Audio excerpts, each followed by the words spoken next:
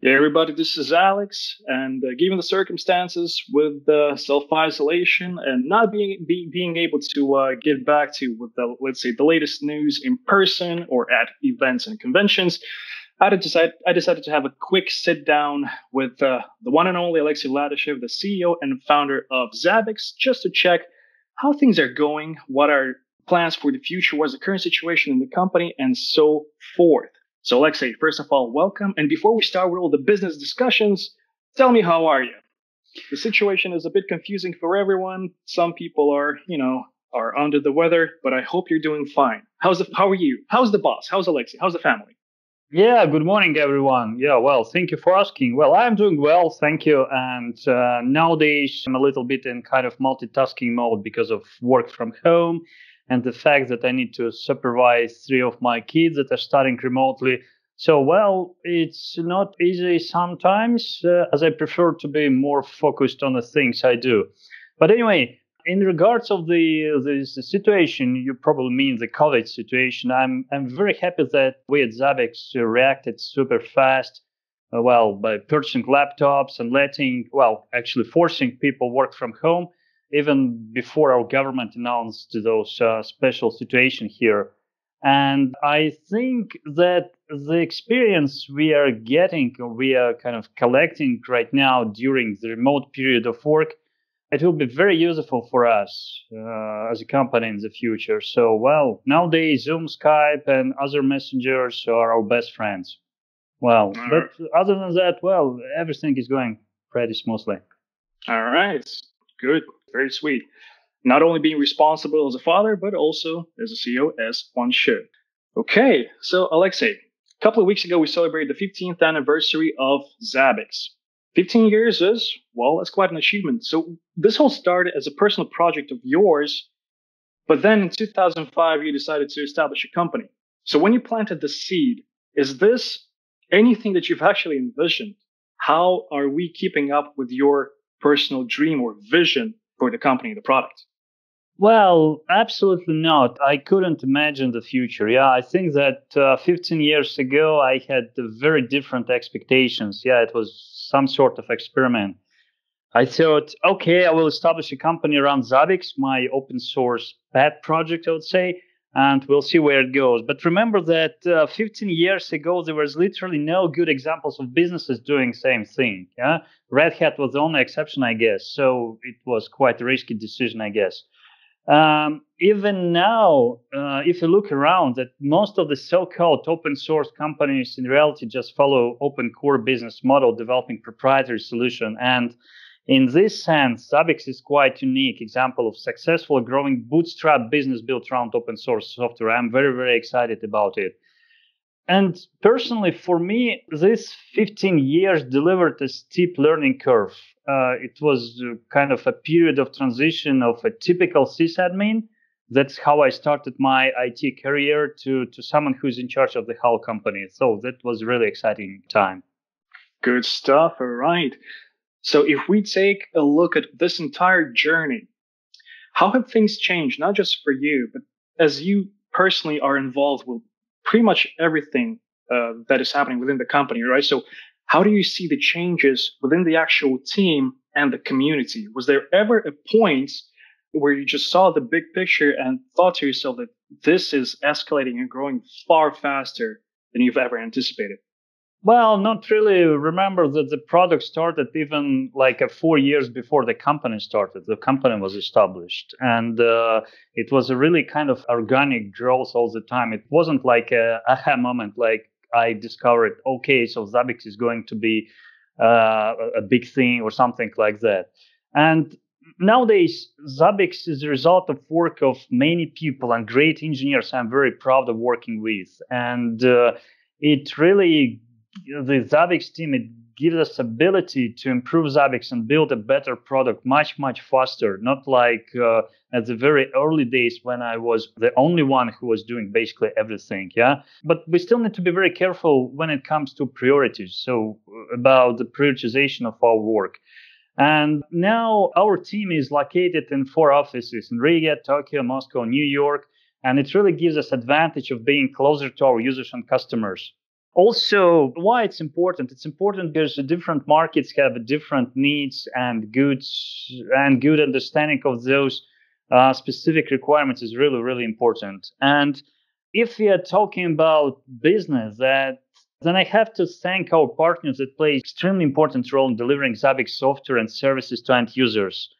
And our customers have a great opportunity to get Zabbix services and product knowledge from local partners that speak the same language in nearly all countries around the world. So obviously, Zabbix being open source software is nothing without a community. And speaking about community, I do really believe that Zabbix community is the best and the most friendly one. Yeah, even if you just started with Zabbix, you're a newbie, and you have many kind of starter questions. The community is here to help. Yeah, so I mean, it's Zabbix. I think it's just an example of kind of organic growth. Remember that it's a bootstrap company.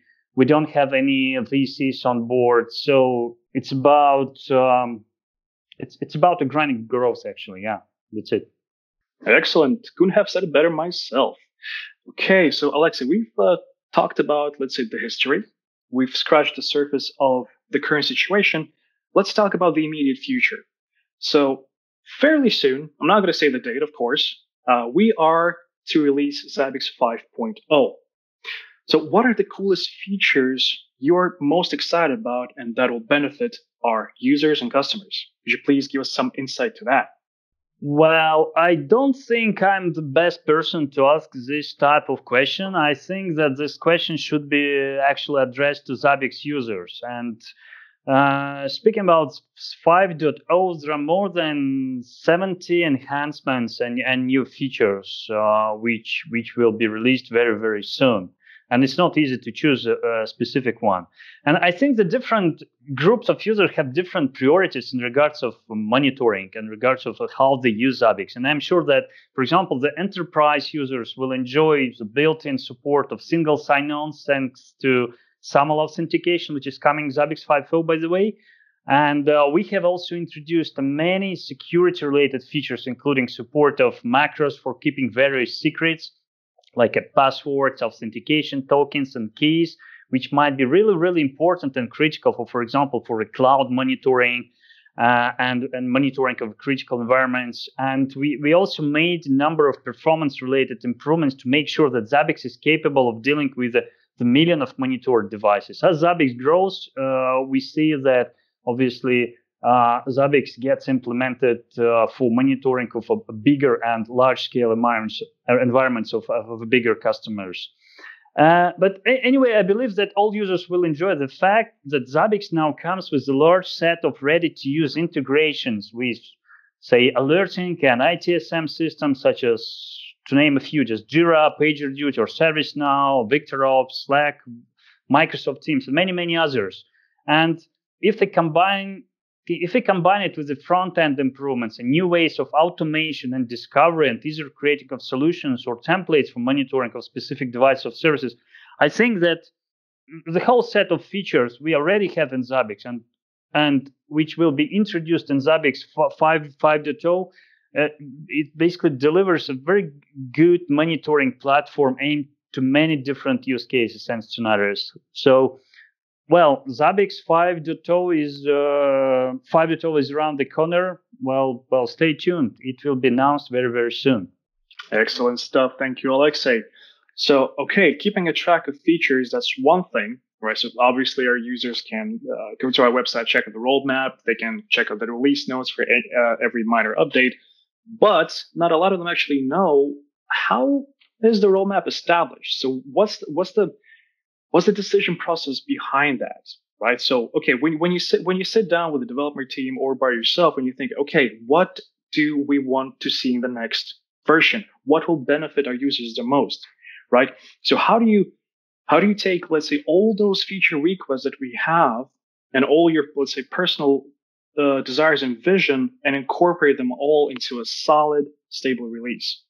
Well, it's a very, very good question. And the roadmap defines the future of the product. And if we look back in the early days of Zabbix, I was really trying to make a solution for solving my problems and challenges. Yeah, but not anymore. Now we have a product that is used by tens of thousands of users, and they have very different requirements and expectations. So suddenly, a roadmap is not an easy thing anymore. Yeah.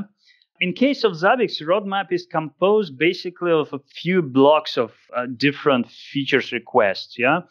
We have some technical depth or refactoring that just we have to do in order to make our product further, right? We also have the block of some strategic features which are really important and that would define the future of our product. We have also sponsored development. And sponsored development is when our customers and users would like to improve certain parts of Zabbix, and they pay for those improvements. And well, of course, we have some bug reports.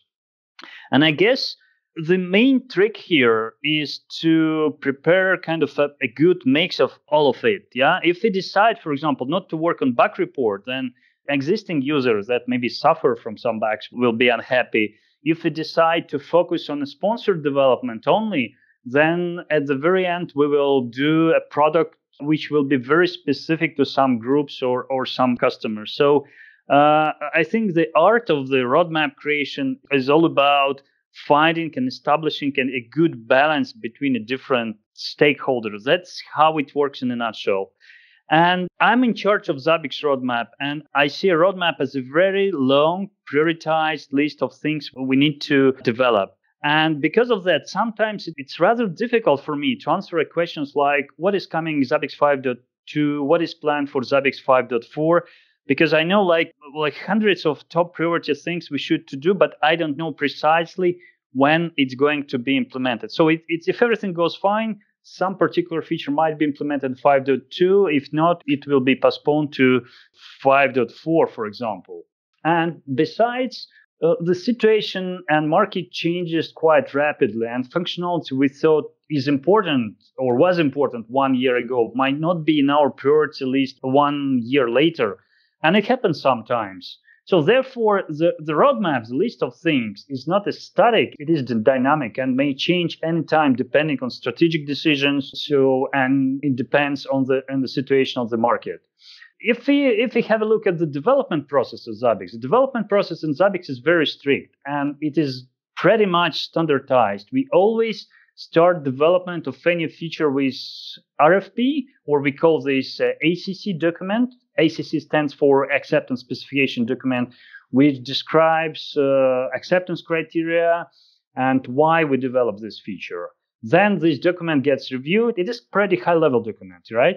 And it gets reviewed, then reviewed once again, and then it goes to dev team. And then dev team creates technical specifications that clarifies implementation details. It contains very technical information about how this particular feature or functionality should be implemented, tested, and documented.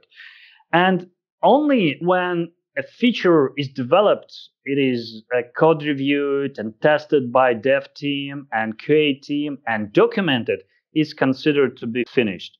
I think that the main goal of the whole process is to ensure the quality of the product and create a very good and solid framework for efficient work of our dev team.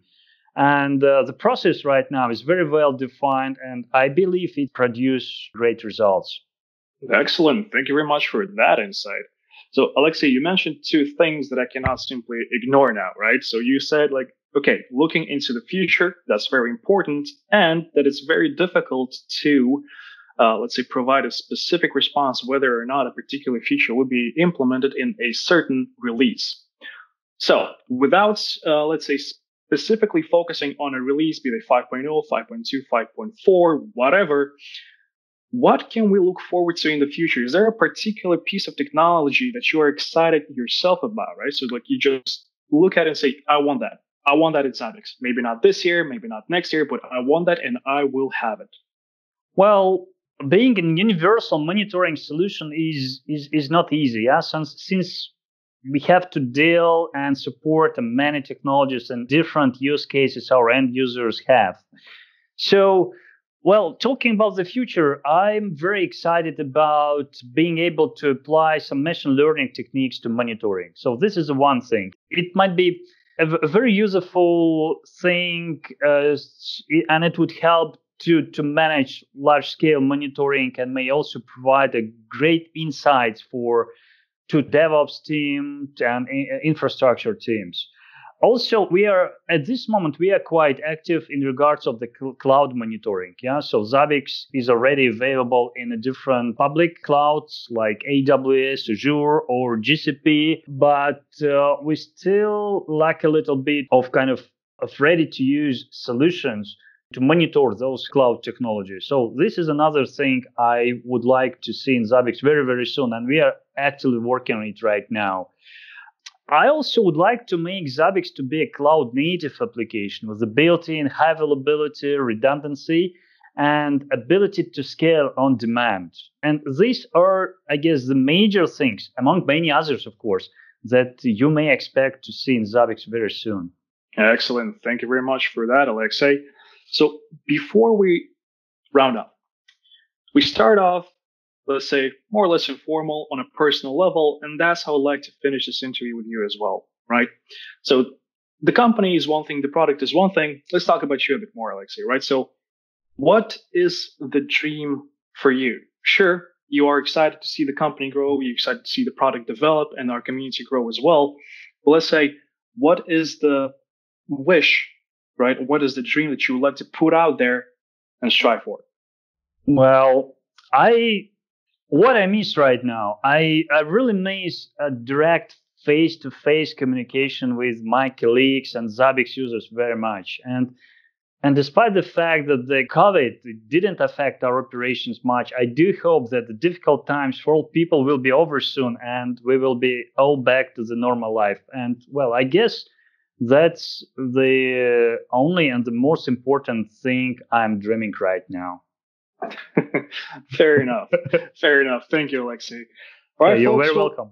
All right, folks. Well, there you have it, right? So from the man himself, Alexei Vladishev, the CEO and the founder of Zabbix, we hope you all stay safe and stay healthy. And hopefully soon this will be over and we will see you face to face, not just on the forums, not just in the bug trackers or support tickets or anywhere, but on any conventions, any Zabbix meetups, and just have a nice, friendly, long-awaited reunion. Thank you all very much. Take care. Thank you.